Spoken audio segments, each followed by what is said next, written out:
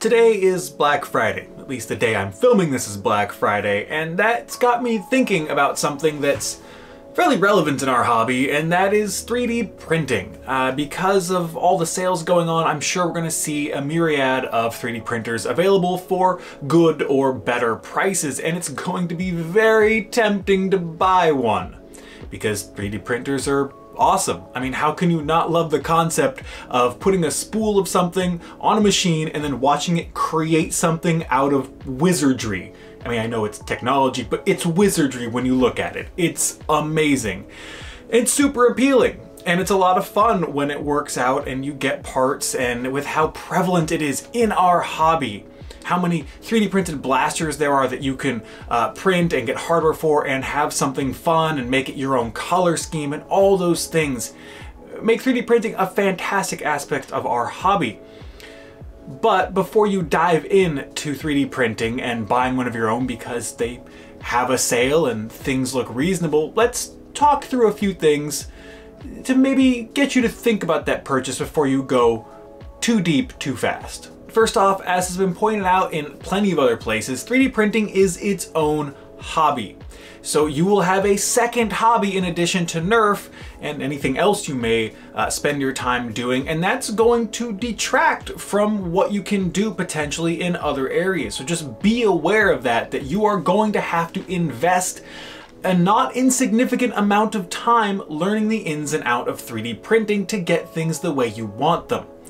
As easy as it can look at times, there's a lot of things that can go wrong. A lot of things you can fine tune and learn through trial and error. So if you don't have that extra free time, consider that before investing in a 3D printer of your own. Now, our second point kind of ties in with that last portion of the first point, and that is the more affordable options for 3D printers often require you to build them yourself, which is not a short task in a lot of situations. And beyond the time investment, there's a comfort factor to this as well. Are you comfortable putting together a 3D printer on your own?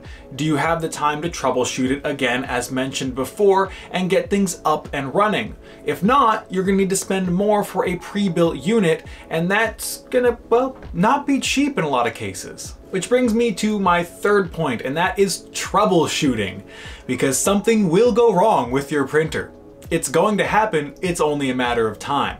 Are you comfortable fixing your 3D printer?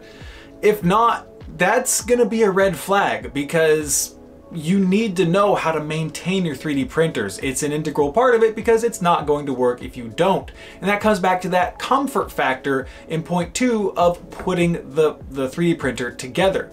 Now, if you buy one pre-assembled, that's great, you save yourself some time, but you lose the knowledge of understanding how something works when you put it together. So if you aren't comfortable maintaining, repairing, potentially upgrading your 3D printer so certain aspects work better, this is another thing you need to consider before jumping into 3D printing, because it is a very important, I would argue, integral part of owning a 3D printer. Now, there may be the rare case where someone has had just the golden egg of 3D printers and had next to zero problems with it. That is not even close to the norm. So be prepared for that. I would highly recommend looking into as many resources on 3D printing as possible to find out if you have the time, understanding, and knowledge and willingness to do all the things necessary to maintain and operate a 3D printer for the Nerf hobby, or any hobby you want to use it with. Because again, they're fantastic, they're so cool, and I love the things that we get in our community from them. But I don't want anyone to get all hyped up and super excited and get a 3D printer in and then have things not go the way they thought they would.